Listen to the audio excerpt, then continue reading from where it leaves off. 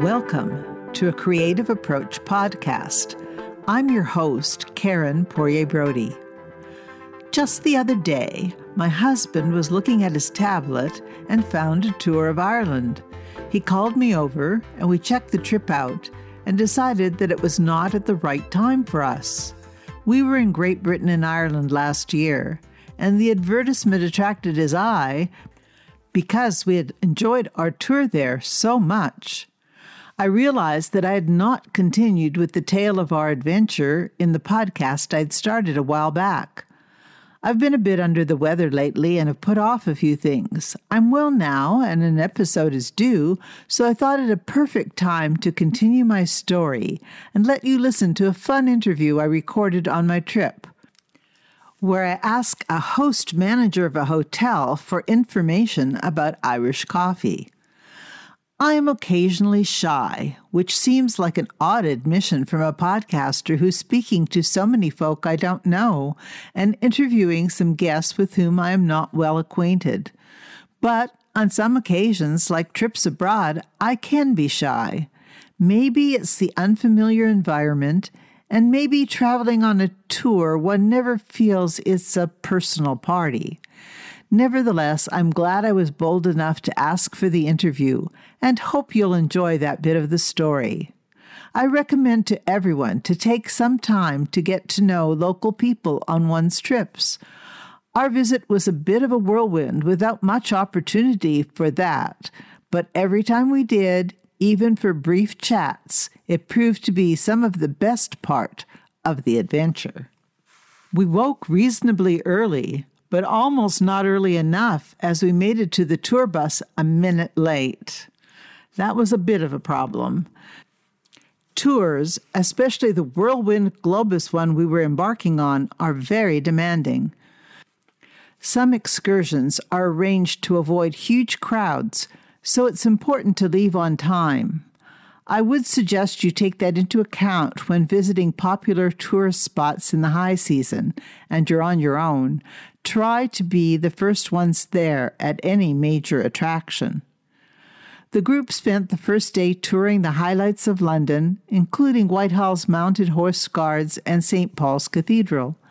Cal and I had been to London before, but enjoyed the little tidbits of information our guide included, which gave us more insights on the sights. That day, we traveled to Windsor Station, which is a grand English Industrial Revolution Victorian style, although much of it is no longer a train station, but is now a tourist mall. Naturally, we explored the grounds of Windsor Castle, which has beautiful gardens with lawns and roses and other lovely flowers.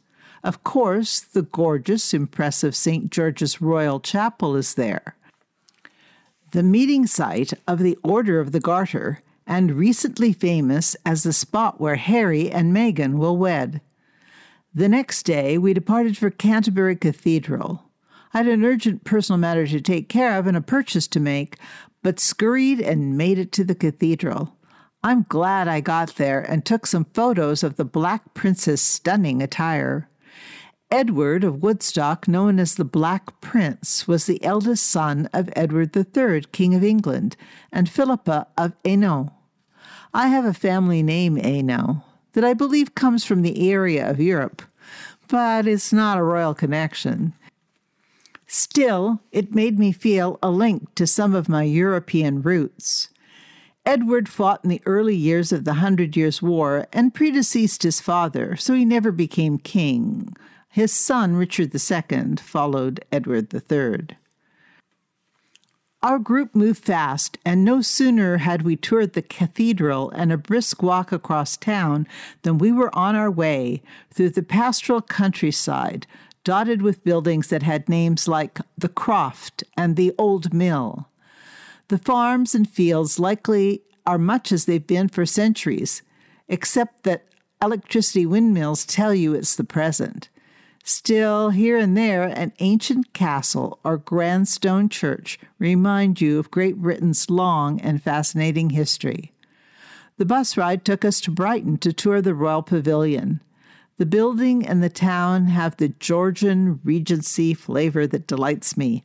I enjoyed it immensely. Brighton's row of Georgian to Victorian buildings look out on the beach, bathing huts, beautiful piers, and a promenade that had me envisioning Regency characters walking by the sea. We stayed in a lovely old hotel with all the flavor of the area.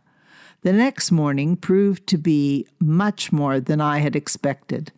Stonehenge appears in so many travel ads of Great Britain that one feels whatever magic the Druids worked in such a place should be long gone. I was delighted to find that the incredibly huge crowds are well managed, and you can feel much of the wonder of the sight in spite of being one of the masses. I did lose my favorite Ken Oliver colorburst baseball cap there, but I gained a sense of the magic and the mystery of Stonehenge, despite my misgivings. It's a beautiful setting and very peaceful. You'd never know a major highway is not far away. I loved the haunting moors of Dartmoor National Park, where we headed next, and the cozy pub where we heard traditional storytelling. The stories were not all engaging, but the atmosphere was very much so. This place is an area of very ancient history that sometimes reveals itself in discoveries from the peat bogs. A somewhat dangerous landscape, though a fertile one, with eras of farming history. The next morning had us traveling in Cornwall in Poldark country. We viewed St. Michael's Mount later that day. Historically, St. Michael's Mount is a Cornish counterpart of Mont Saint-Michel in Normandy, France. The similarities are tidal island characteristics and conical shape, though St. Michael's Mount is much smaller than Mont Saint-Michel. It's still a cool sight to view. We then traveled to Land's End, the most western tip of Cornwall, and went to the seaside town of St. Ives. I think the grounds and ruins of the buildings at the Priory in St. Ives were so lovely and peaceful. That was one spot I wish we'd spent more time. I also remember a tea shop across from where the bus parked near the Priory entrance, and there we enjoyed a tasty morning bun and a pot of tea. Our guide then brought us on a tour boat for a cruise up Plymouth Sound to Plymouth, and the site where the Mayflower and the Fortune set off to travel to America. I thought about that voyage 400 years ago of the Mayflower, which beginning reversed the cruise we had just taken. I think there must have been so much trepidation, but excitement and hope that the God the pilgrims believed in so fervently would provide for them. There are family ties in these ships on my husband's side of the family, and possible connections in my roots. My eldest son's ancestors also hark back to the Mayflower in his father's ancestry. I suppose it's the storyteller in me. I love using those old-fashioned words like hearken, to listen, or hark back, to go to the source. I love the magic of language. That was one of the wonderfully pleasurable parts of the trip. We heard English everywhere, but with so many delightful accents. The other languages, Gaelic, Cornish, and Welsh, were all magic to my ears. Our group learned about King Arthur and Glastonbury, and a trip to Bath capped the day. I am a mad fan of Regency romance novels. There's something about Regency society that I find intriguing. It was full of people like you and me, operating under a set of impossible rules that somehow seemed sensible to most at the time. I always enjoy what authors do with that era. The bodice rippers are the reason many readers like the genre. The complexities of enjoying intimate congress in Regency society is entertaining as well as titillating. It's always fascinating to read outstanding authors who take on this era. Mary Bela and Lisa Kleypas are two authors that make the period come alive for me. As much as I like the category of literature, I'm quite sure I would not have loved living during that time. Bath, of course, next to London, is often the setting for a good Regency romance. It was also a place where Jane Austen lived. Now hers are books I read over and over. The Royal Crescent and the Circle, with the grand sweep of Georgian buildings, is a unique architectural delight. Bath also gives us a fascinating look into an outpost of Roman civilization. I'm currently enrolled in a course on Roman architecture at Coursera.org, so you know this was a significant stop on the tour for me. The baths are spectacular. The excavated treasures, the pump room, the engineering displays, and a chance to sample the waters were all fantastic experiences. Next stop was Wales, a land of low mountains, tidy farms, simple architecture, and signs with unpronounceable names. Wales is noted for its love of music, and the Welsh evening did not disappoint. We gathered at the Cultural Centre in Cardiff Bay and dined on an excellent meal of delicious food accompanied by glorious music. The troupe were extraordinarily talented and not only had terrific voices, but were witty too. There was a good smattering of Tom Jones hits, but one of my favorite hymns, Bread of Heaven, that some also call Guide Me, O Thou Great Jehovah, is based on an old Welsh tune and was beautifully sung. The next day, we bussed through the countryside of Wales to cross St. George's Channel to Ireland. They tell you Ireland is green, and you say, oh, sure. You get there, and it's green, not just one green, but layer upon layer of beautiful greens. I loved it. And then a lovely old hotel. There I found the story of and the recipe for Irish coffee, which I was able to record with Jackie Cusack, the manager of the Granville Hotel at Mager's Quay, Waterford City, Ireland. Here's my conversation with Jackie. Hi, Kieran Poirier-Brodie here, and I'm at the Granville Hotel in Ireland. And I'm talking with Jackie Cusack, who's going to give us a little history on the Irish coffee. Hi, Karen. Hi. So, the history of the Irish coffee, as the Irish would say, is that it first originated in Foynes Airport, which is now known as Shannon Airport in Ireland, up in the west of Ireland. And how we said it originated is that one night in 1943, a flight was, passengers were heading to Botwood in Newfoundland, and they hit a storm or bad weather, and the pilot decided to Morse code back to Foynes, and he said that if the chef could have a hot meal and a hot drink ready for the passengers. So they got back to Foynes and the passengers alighted off the flight. And Joe Sheridan, who was the chef there in Foynes at the time, decided that he would do a hot drink for them. So he did a coffee and he put a drop of Irish whiskey into it. And that's how we say the Irish coffee was made. But when the passengers came off, a gentleman came along and said, did you use Brazilian coffee? And Joe said jokingly, no, it was an Irish coffee. So well, that's our claim to fame.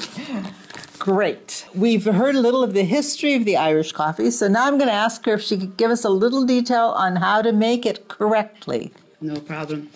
Well, first off, we would heat our glass with boiling hot water, just so that the sugar and the alcohol, which is the whiskey, will combine easier. So first off, we would free pour. We don't use measures here in the Granville Hotel. We free pour our whiskey into the glass, and we would use, depending on how strong you'd like your coffee. I like mine strong, so I'd use 2 spoons of coffee in it. We use here in the Granville, we use instant coffee because of the volume we do, but you can use whatever coffee you'd like, your percolated coffee or whatever your favourite one is. So I like to put 2 spoons in because I like it strong, and we would put in demerara sugar or brown sugar. Depending on how sweet you'd like it, you'd put in 1 or 2 spoons. Again, I like to not have it too sweet, and I put the 1 spoon in. And then you combine the whiskey and the coffee and the sugar, give it a nice stir, and then you put in your boiling water, up to 3/4 full of the glass. Again, stir it again. And then we would top it off with freshly whipped cream. It's not sweetened, it's just freshly whipped cream. You use the same spoon that you have stirred your coffee mixture with, it's easier to put your cream back into your coffee. And then that would be what we would call an Irish coffee. But as I said to people, it's a sin to stir your Irish coffee. So you have to drink it like you drink a pint of Guinness. You drink the black stuff through the white. And I hope you enjoy it. Thanks so much. No and yes, problem. I loved seeing that demonstration, and I think you gave us a good picture of that. So, folks, when you're trying it at home, remember you can put in as much of the alcohol as you wish, and you don't have to just use whiskey. You can use Baileys, Tia Maria, Kahlua, whatever your favorite tipple is. Yes, and whatever you prefer, and as strong a coffee as you like. And of course, if you use sweeter things, you use a little less sugar. Exactly. And you don't need to use, since you've already used sugar, you don't have to add sugar to your whipped cream. No. And you can also do a Baileys coffee. And you don't have to put any sugar into it because the Baileys is nice and sweet. But if you're going to do a Baileys coffee, you'd only put in a little bit of coffee, because it makes, if you put in too much coffee, it will actually make the drink look very dark. So if you want the nice Baileys colour, just like 1 spoon of coffee would do. Well, that's a good tip as well. So there you have it, folks. A little bit of Ireland brought to you on this adventure that I'm having, and it is a creative approach to traveling to find good things to eat and drink. Thank you for listening. Show notes from today's episode of A Creative Approach podcast, where you can learn more about my tour, are available on the webpage www.acreativeapproachpodcast.com. Please join our Creative Approach Facebook page and group page too, where your questions and feedback on the show are welcome. Affiliate links for our show can be found at a Creative Approach podcast website. I hope you're a subscriber to a Creative Approach podcast on your favorite podcast platform. Thanks again for listening. Please join in future conversations where I hope you will find inspiration to make things, tell your story, and explore a creative approach to life.